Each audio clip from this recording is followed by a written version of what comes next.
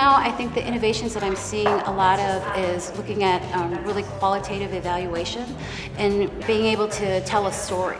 So being able to tell stories about your community, about the way you grew up, and having those valued in the field. So that's the piece that I'm seeing that is changing a lot, is making sure that the story and the place-based learning is incredibly important. Some of the strategies that we can use to incorporate design thinking not only in my work but throughout the organization for our staff. And I'd also like to see some of the design thinking elements be able to be used by our students that we work with from day to day. This work around systems building and advocacy is one of the things that we've been building on for a while, but we're starting to see it as key to what we're doing. So I would say that's an innovation as we figure out as a funder how to better support advocacy and systems building work, and even though we're a small foundation, really work to be a partner at that table, as well as the direct service funding that we've always seen as important. I think what we're seeing is collaboration cross cultures. What we're seeing in the field are direct efforts to redefine space. Some people see empty lots. We see urban farms. Some people see an empty lot. We see a community center. Some people see an empty lot. We see a youth empowerment environmental justice center.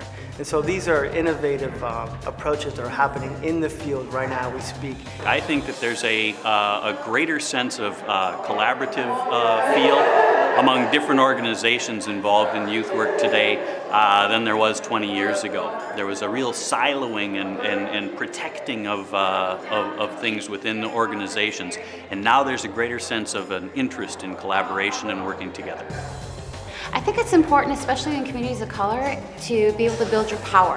And so understand that communities need to have, especially communities of color, need to have that power base, and looking at young people to be the core of that base. And so that's what it really is for me, is looking at systems change, but really including young people in that process. The biggest innovation, I guess, is the approach, and that's getting youth more involved in the decision making, and also a more collaborative approach and less ownership of ideas and programming. I think people realize that, you know, when you build the tree, it used to be the organizations were at the top and they went down to director, manager, coordinator, youth, and now we realize that the youth are at the top of that triangle, trickling down to the ultimate organization. So we really are youth focused, and they are our future, so they should have some say in it, and they usually know what they need.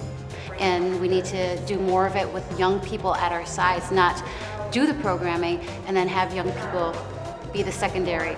They need to be a part of the process as well. As Park and Recreation Department, we cannot do the kinds of programming that we need to do, the direct services that we need to be doing for young people in a vacuum.